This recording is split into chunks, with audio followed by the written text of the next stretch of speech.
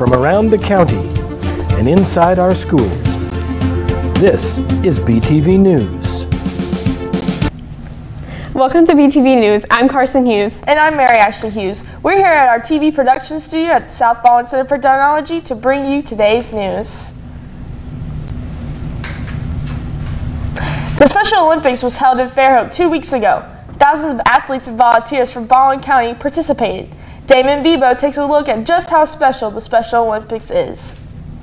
Dozens of schools and hundreds of athletes from all over Baldwin participated in Friday's Special Olympics event. The event was kicked off by a parade in which students carried their school spirit banners. That was followed by the athletes participating in a torch relay with the support of law enforcement. The three activities that really stood out to attendees were the 50-yard run, the wheelchair races, and the long toss. Terry Polk, a teacher of Robertsdale High School, told us how this event has a special place in her heart. When I see the kids be excited and be so happy and everything and doing stuff that makes them happy, it just makes me happy and fills my heart. Superintendent Eddie Tyler attended the event. He told us that the event seeks to help students learn and grow. That's what I'm talking about. All right. It's about children, and the thing about these children is it helps make them feel more special just as an individual. The Special Olympics event was a huge success, bringing many people together in support of many athletes. Damon Bebo, BTV News, Fairhope. All those athletes at the Special Olympics probably worked up a good appetite. The Optimist Club of Perdido Bay prepared a delicious lunch for the student athletes. Brian Zavaleta lets us know what's on the menu. The Optimist Club of Perdido Bay helps the Special Olympics by feeding over 540 people. We'll serve 545 meals today in the span of less than an hour. The club had a lot of work to do to get the food ready. Well, it starts out with about a month before Liz Whitehurst works at the cafeteria at the Foley High School, and she brings boxes in. And I take the boxes and take the takeout boxes and see how many will fit in a box, and we size them that way so that when we get the list from the school, it tells us how many class members there are or how many students or adults, and then we can assign the boxes accordingly. The club loves to volunteer for special needs kids. Ours has, over the years, gravitated towards the special needs. We do a Christmas program for them, which is one of the most rewarding things that we do. We do the Special Olympics feed here. We do what we can for the special needs classes. The club says this is a special event for them.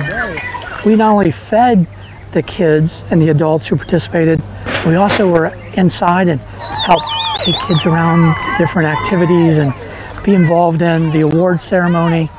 So this is a special event for us.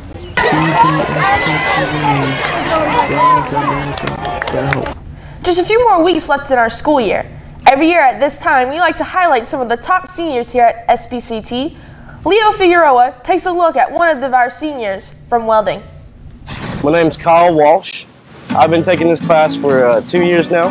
A seminar at my school, some lady came down talking about the trade school, and I thought it would be a good way to possibly what I could do. I thought about taking fire science, maybe culinary. I wasn't sure what I wanted to do. It has almost changed my life, It set me up for a good career path, I'm gonna be able to get a job when I get out of here. I hope this will take me to where I want to live, maybe, just open new opportunities.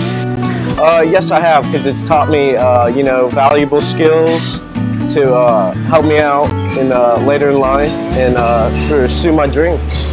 It's a good way to start right out of high school to make money and get a job without going to college, and have to pay a big tuition. I find Mr. Baswell more as a mentor, because he neither gets on to you, he just more shows you how you're supposed to do it. other than I just recommend it, and it's changed my life, and I really hope that it's others can have a learning experience from this. Here at BTV News, we would like to bring you up to date on what's happening in the entertainment world. A couple of huge concerts are coming to the coast, and a blockbuster movie opens in just 2 weeks. Hangout is back in session for its 8th year in a row. There are many bands coming this year, such as Foster the People, Kendrick Lamar, The Killers, and the Chainsmokers, and more. The festival is set to be May 18th through the 20th in Gulf Shores. There will be music, games, food, and more festivities. Tickets are on sale now. You can buy them through their official website, www.hangoutmusicfest.com.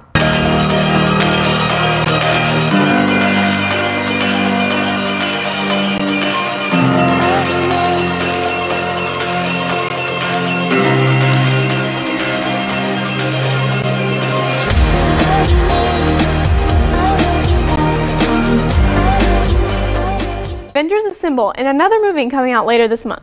Avengers Infinity War comes out April 27th, a week earlier than the initial release date.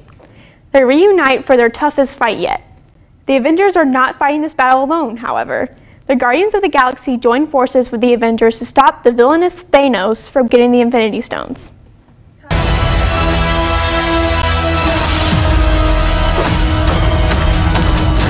Fun isn't something one considers when balancing the universe. But this does put a smile on my face. Grammy-winning rock band Imagine Dragons will be shaking the wharf this August. The band will be playing in Orange Beach at the Wharf on August 7th. This will be part of the Evolve World Tour, which features Grace Vanderwaal as a special guest. Tickets for the concert went on sale March 3rd at 10 a.m. for around $108 for general pit admission. The doors will be open for the concert at 7 p.m. Be sure to be there to see them live.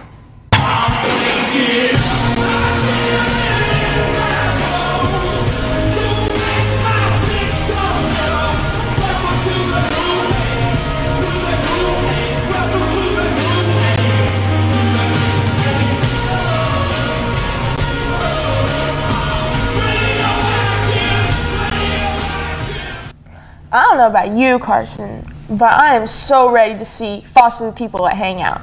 Can we just talk about The Killers? Oh, Mr. yes. Brightside, live, iconic. Yes. How about that new Avengers movie? Oh yes, I am so ready. I'm ready for the Avengers to team back up and assemble and take on Thanos. I'm ready to see Bucky fight alongside the Avengers now, and instead of against them. That's all we have for this week on BTV News. I'm Carson Hughes. And I'm Mary Ashley Hughes. We hope you enjoyed our show. If you did, then come back and see us next time.